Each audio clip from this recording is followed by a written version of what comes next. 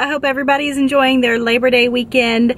So I'm sitting in the truck right now. Virgil has run into the library. He's got some books that he wants to donate. Just get out of the house to free up some space, but he's running there real quick.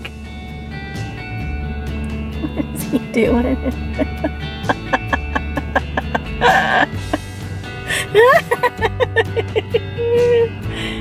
Oh, so cute. Whoa!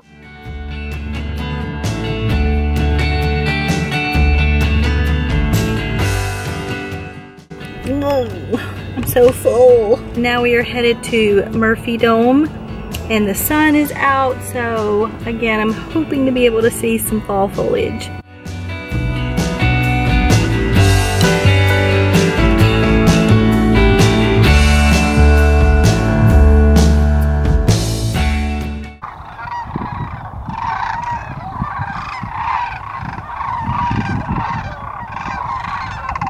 This is pretty cool though. So there's different birds out here. There's Canadian geese, yeah, and these Sandhill cranes. And it looks like they kind of agitate each other a little bit. Like the geese will fly in their flock and try to find a spot to land, and it seems to agitate the Sandhill cranes a little bit. But very cool to see this many birds in one spot. It's promising that they're here right now. It means that it's not quite winter yet. Yeah, I think they do leave. I think that we have read that or seen that somewhere, that they do leave once the winter is about to hit. So they're still here, that's good. Back there is part of the University of Alaska, for reference. This is where we are. We're kind of across the street a little bit from the University of Alaska, Fairbanks. University of Alaska, Fairbanks.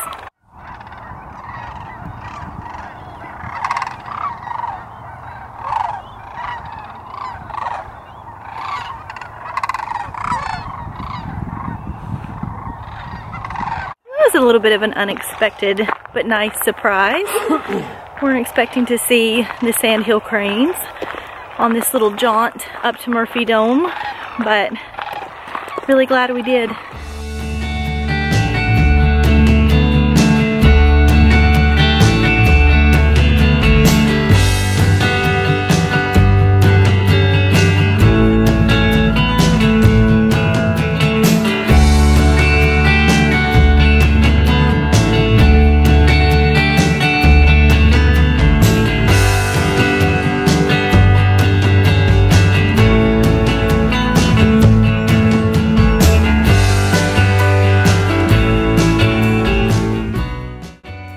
So I've been out here before blueberry picking, but this is Virgil's first time. What do you think, my love? It's beautiful out here. You can see for miles and miles up here. You really can. And the blues are so blue. Like the hills have a bluish green color to them. Mm-hmm. And they're just such a pretty color. It's so worth it coming up here. It's like this might be a popular little camping spot, and I could definitely see why. Looks like people might have fires here. Look at this beauty.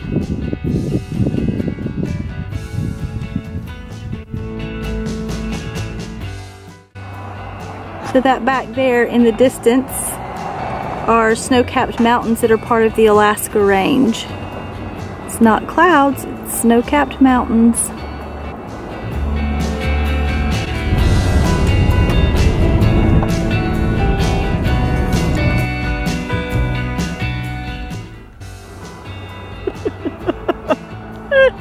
I still see you.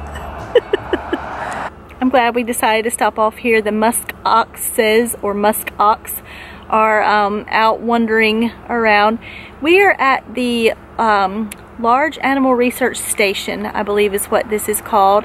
LARS for short. It is an extension of the University of Alaska, Fairbanks, and they basically study musk ox. They have like a reindeer research center.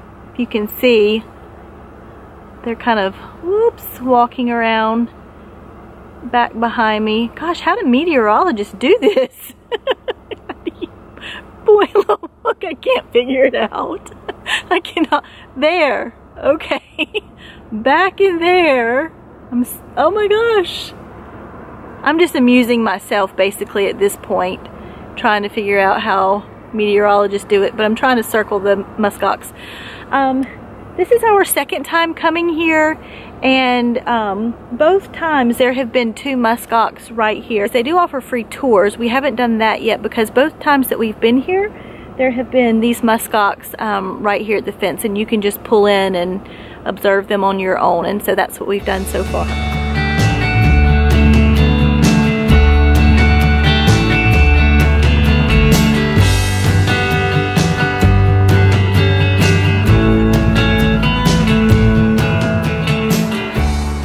I am trading out my little scent warmers today.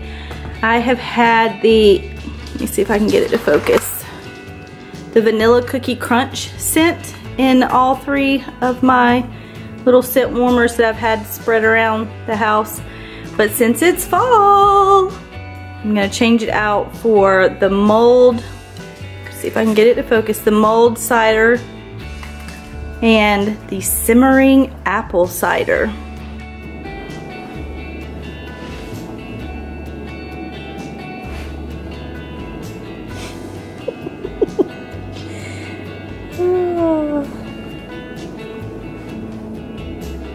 That is Virgil's foam face.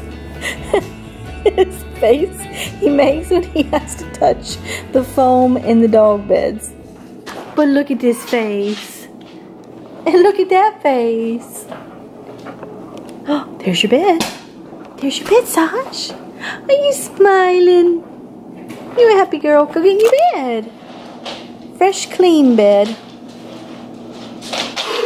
What do you think, buddy? It's 11:20 p.m. and we are out chasing the auroras. So we're out chasing the auroras. We're trying to find the perfect spot to be able to see them. But look how beautiful this 3/4 moon is. It's not really helping in the hunt for the auroras because it's lighting up the sky, but it's so pretty on its own. How about, what do you think so far? They're beautiful. I really, the colors that the camera captures are beautiful, and so it's definitely neat. It looks like a smoky wisp, yeah, in the sky, and then when you take the picture of it, you really get to see the colors. Brightness, yeah, so the brightness of it. It's neat.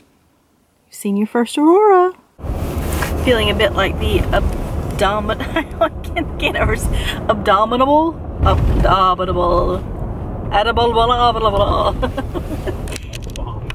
Abominable? I can't say that word. Abominable. Am I saying it right? I think so. Abominable snowman. So, this has been exciting. Virgil finally got to see his first aurora, and we got to see them together for the first time. That was awesome. So, auroras are definitely wispy. Like Virgil was saying earlier, how they turn out on film and on camera is way brighter and way more intense than they actually are with the naked eye. And so that's just something that, you know, you kind of have to learn after seeing them the first time. You got to know what you're looking for, because if you are looking at the sky and expecting to see huge, super bright green lights, that's not really the case. They're a little bit more faint and wispy. But I hope you're gonna enjoy the video, or the pictures that I'm going to insert of what we saw. And the super most amazing thing was Virgil asked to hold the camera, and to be honest, I did not want to give it up because I wanted to take pictures myself, but I was a good wife and I let him use the camera, and the moment he snapped his first picture, he actually caught a shooting star. So I think that was God smiling at me like, good job, Melissa. That was a good wife move. So anyways, it's 12:10 in the morning. We're going home. We have watched the auroras, had a wonderful time, but now it is time to get some sleep. See you next time.